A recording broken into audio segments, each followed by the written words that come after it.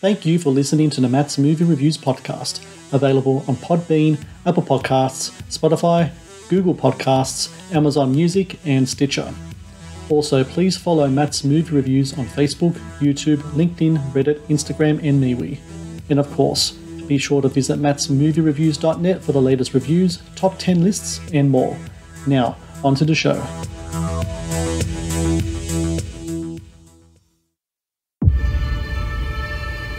Prepare to witness the horrific rise of the next generation of evil.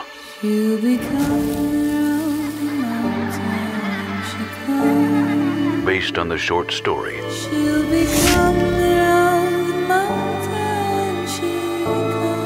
by Stephen King, comes the nightmare like you've never seen it before.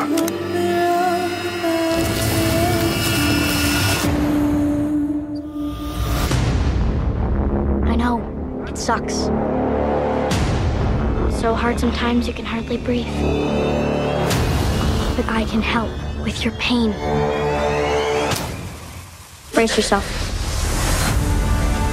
He who walks, he talked to me. He took care of me. So now I'm going to take care of him. Like killing all the adults? For starters.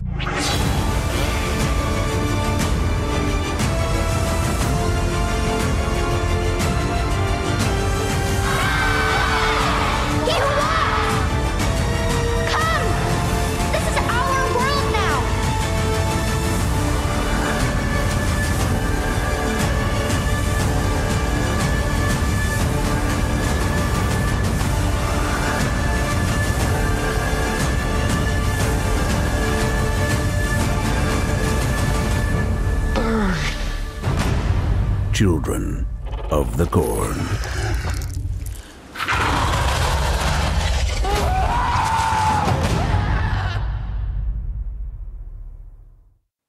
Hello and welcome to the Matt's Movie Reviews podcast. I am your host, Matthew Pejkovic, and this is episode number 507. Releasing March 3 in theaters across the US is Children of the Corn, a chilling supernatural horror story in which a psychopathic 12-year-old girl in small-town Nebraska leads a deadly cabal of children in a murderous uprising against the corrupted adults. A reimagining of the chilling Stephen King short story, Children of the Corn blends supernatural thrills with themes of fanaticism and generational divide in an increasingly divided world. And joining me now is the director and writer of Children of the Corn, Mr. Kurt Wimmer. Kurt, I thank you so very much for your time today. My pleasure. My pleasure. Nice to meet you. Likewise, and I got to say, first off, it's so great to see you back behind the director's chair. I know you've been busy screenwriting and such, but it's great to see you back as a filmmaker as well behind a chair. No less in my hometown in New South Wales as well, that you shot Children of the Corn a couple of years back. I'm just really curious when it came to this movie. I mean, everyone knows the lore of Children of the Corn in regards to its film franchise, but this was about going back to the roots, going back to that Stephen King short story from 1978, and then taking your own spin from it. Not necessarily adapting it, but finding inspiration from it. What was it about that short story, though, that really spoke to you as a filmmaker that you said, this is something that I think that today's generation can really have a need to listen and look at, because I think there's a lot of themes in the film that's really kind of relevant to today's world. Well, thank you very much. First of all, what originally attracted me was I was completely wrong about it. I said, children and corn, how hard could it be? Well, I found out, let me tell you. And we added COVID on top of that. So it's the 3 C's. So it was wonderful. But that turned out to be, as usual, I was just kidding myself. But, you're 100% right. I looked at it, and obviously they've made a lot of remakes. I haven't watched any of them. I might watch the second one. I can't really remember. But I looked at I read the short story, and I was like, the short story focuses on the adults, and it's really the kids that are more interesting to me because they are the gunpowder or the fuse that lights this keg. But I looked at it and I said, this is and I mean this in the best possible way. This is not a story. This is a template. This is an eternal and universal template just like Oedipus Rex or something like that is, stories that will be told over and over again because they're applicable, as you point out, from generation to generation. And the reason that you can tell them again is if you retell them in the context of the new generation. I mean, there's no reason why 17-year-olds today should have to go back to 1982 to watch Children of the Corn. And also, I don't think they'll quite get it because back then in that original, it was about, there were some kids who were religious freaks. And I don't think that is really relevant anymore or frankly, interesting anymore as it might have been back then.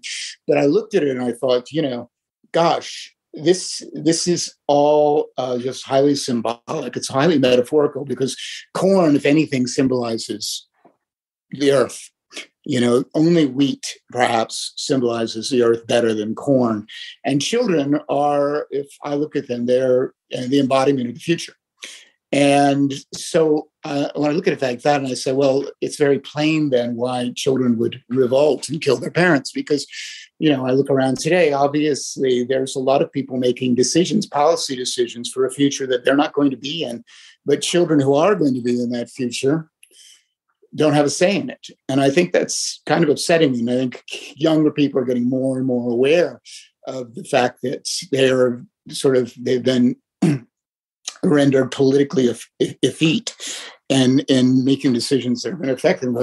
So I can see how this template lays very well, I thought, over what's going on today. And if I were a kid, I would probably kill my parents too. The Matt's Movie Reviews podcast is brought to you by TeePublic. TeePublic is the world's largest marketplace for independent creators to sell their work on the highest quality merchandise. With over 1.2 million designs, TeePublic is sure to have something you'll love. The Matt's Movie Reviews podcast is brought to you by Amazon. The world's leading online store, Amazon is your first stop to buy a wide range of products at competitive prices with fast delivery times. Amazon is also a world-class entertainment hub that includes Prime Video, Audible, Twitch, Amazon Music, and more. Sign up with Amazon today and experience the best in online shopping and entertainment. Please support Matt's Movie Reviews on Patreon. Get access to exclusive content, request movie reviews and top 10 lists, and help support my work. Please click on the Patreon link in the description below. What's really interesting about this film is one of the themes I really picked up on, and I think it's something that was probably in the original story as well, is the theme of fanaticism. Fanaticism comes in different forms. You spoke before about the kind of religious aspect of the original film. In this film, there's a fanaticism still there too. I don't want to give away too much in regards to what context it is. But what I found really interesting is that how sometimes fanaticism can come from really broken down places and broken down people. And when you first meet the people of this small town in Nebraska, it's a town that's broken by tragedy and financial hardship. And from that kind of sprung this kind of like fanaticism. Is that something that you really wanted to delve into as well? That notion of how a broken society, a broken people can really, from that, the seeds from that can really grow like a monster of some sort? Yeah, because you're talking about the tail. It's a snowball that's rolling downhill and just getting bigger and bigger.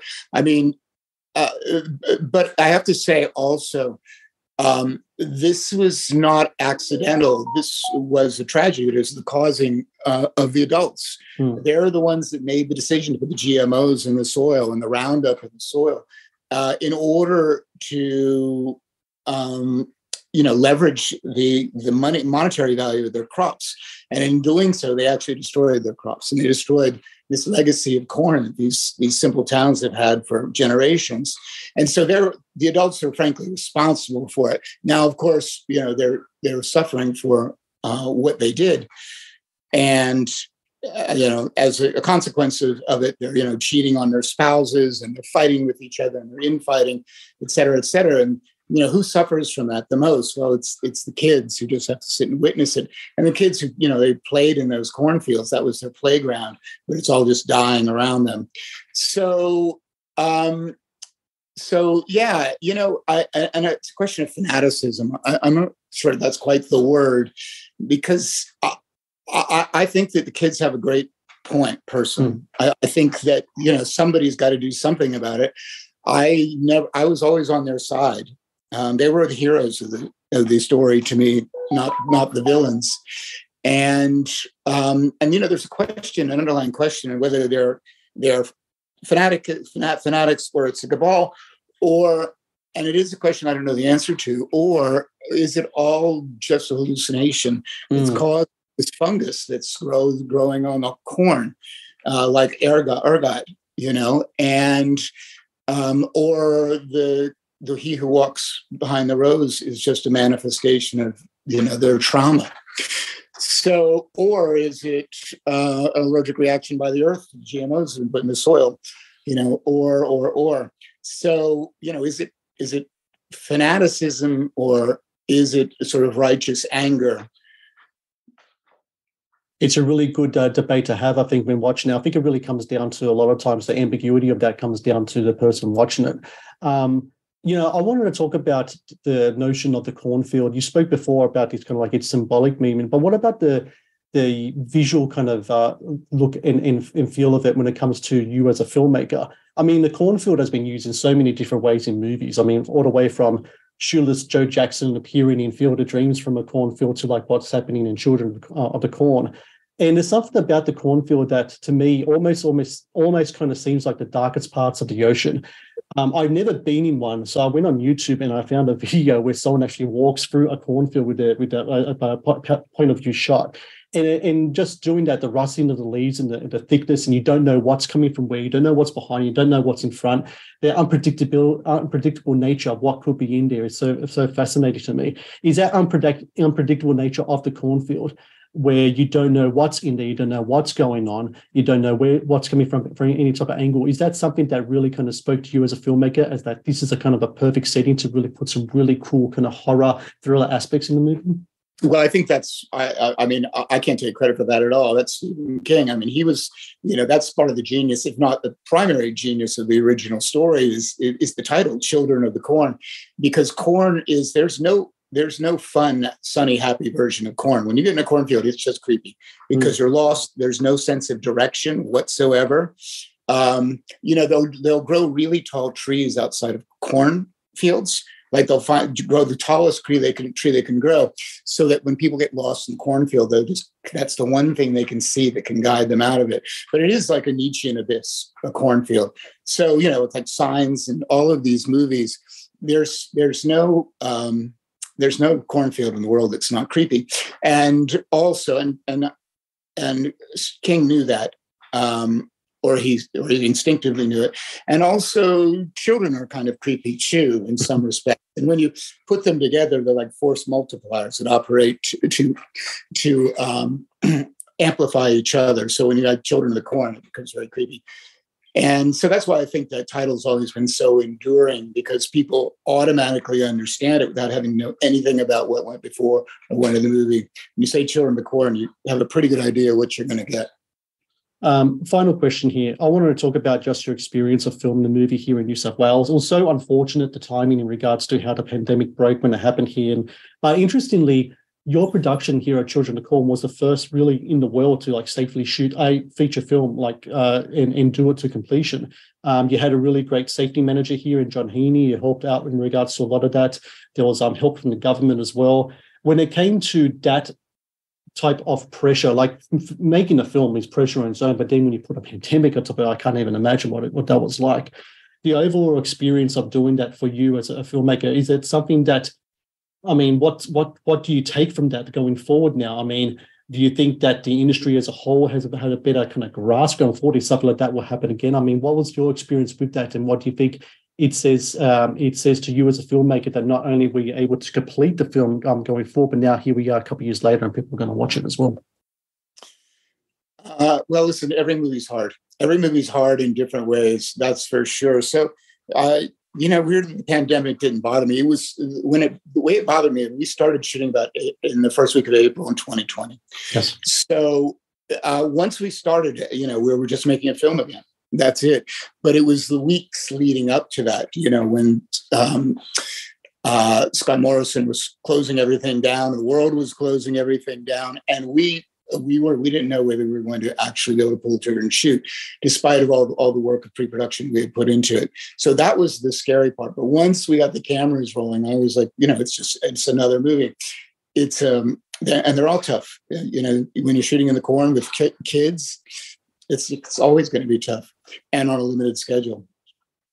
Well, for everyone out there listening, Children of the Corn, March 3 in theaters across the US. I recommend everyone check out this film. It's been a couple of years since it's shot. It's finally out, and I really did enjoy the film, Kurt. I very much enjoyed it. And I got to say that it's great to see you behind the camera. I hope we get to see that more in the future, because I love your eye. I love the way that you approach things. I love the things in the movie and how you kind of reshaped the whole kind of franchise here. And congratulations to you. Best of luck to the film's release, and hopefully we get to talk again in the future. It's been a pleasure. Thank you very much, Matt. Likewise. Thank you for watching the Matt's Movie Reviews channel. Please subscribe for more reviews, podcast interviews, and exclusive content. Also, if you would like to request a review and support my work, please join my Patreon via the link in the description below.